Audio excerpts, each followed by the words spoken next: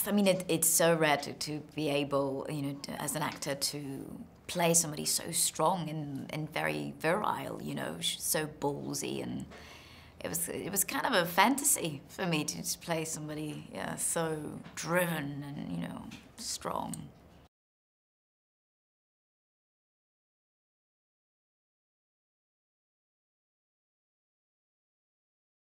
It is completely real. It's funny that they are working out so hard, you know, like every day on the weekends, and the diet is brutal. And, you know, and yeah, I mean, they have the six packs, and, you know, they're very proud, obviously. But I had to train too, you know, in a different way, because if I had to train like them, it would look like, I don't know, it wouldn't look very sexy. But it was it's full on, you know. It's, you know, 2 hours of like push-ups and lunges, squats and other things, and then 2 hours of sword fighting every day. It's kind of daunting in the beginning, but then it's exciting, you know. It was one of the appeal, you know, of the job.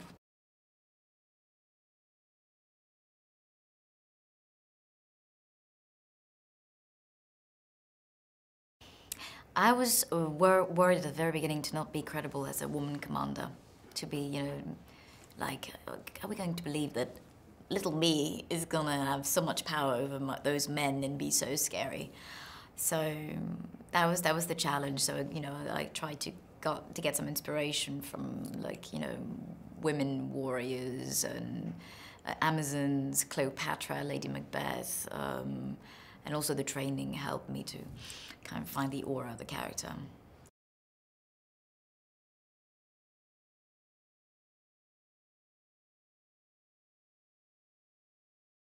Alexandra Byrne is very, very talented and very brave. You know, I mean, she kind of, my favorite outfit is the one that I wear towards the end with the spikes at the back.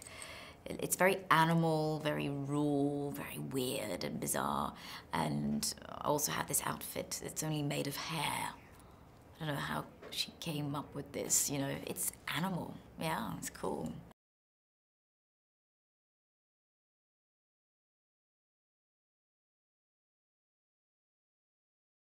I'm seeing the film on Tuesday. I haven't seen it yet, so I can't wait. But it's you know, the first 300 was so inventive, and we've never seen that kind of film before. You know, it's like moving paintings, or I don't know. It's the blood, the slow motion. It's operatic in some way. Or there's something kind of bada boom for the eyes.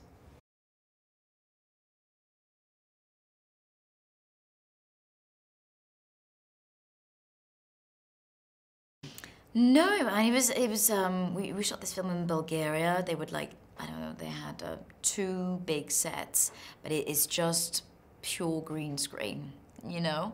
So you just have, you have the boats, no water, and just a green world around you, and you have to kind of let your imagination go, and you know, have faith in the special effects guys, and you know, yeah, the special effects are just like amazing.